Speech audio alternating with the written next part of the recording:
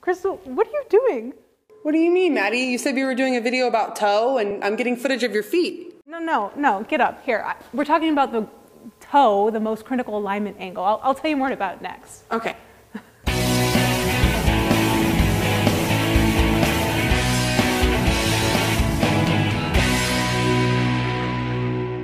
Toe is a tricky alignment angle, yet it's most important when you're talking about the overall tread life.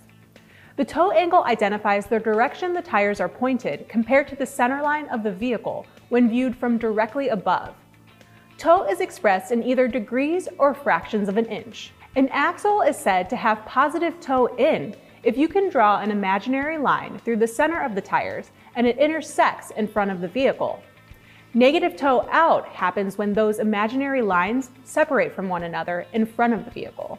The toe setting is typically used to help compensate for the suspension bushings compliance and enhance tire wear. Toe can also be used to adjust vehicle handling, since it changes as the weight of the vehicle is transferred to the front or rear wheels.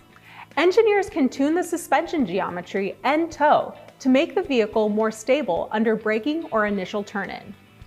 It is critical to remember that toe is not always zero or straight ahead. Some OEMs will specify a certain amount of positive or negative toe. These toe specifications could take into account bushing deformation as the tire is pushed backward as the vehicle's speed increases.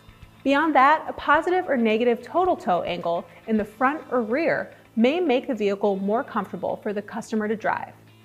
I'm Maddie Winer, coming to you from the Tire Review Continental Tire Garage Studio at Babcox Media. Thanks for watching.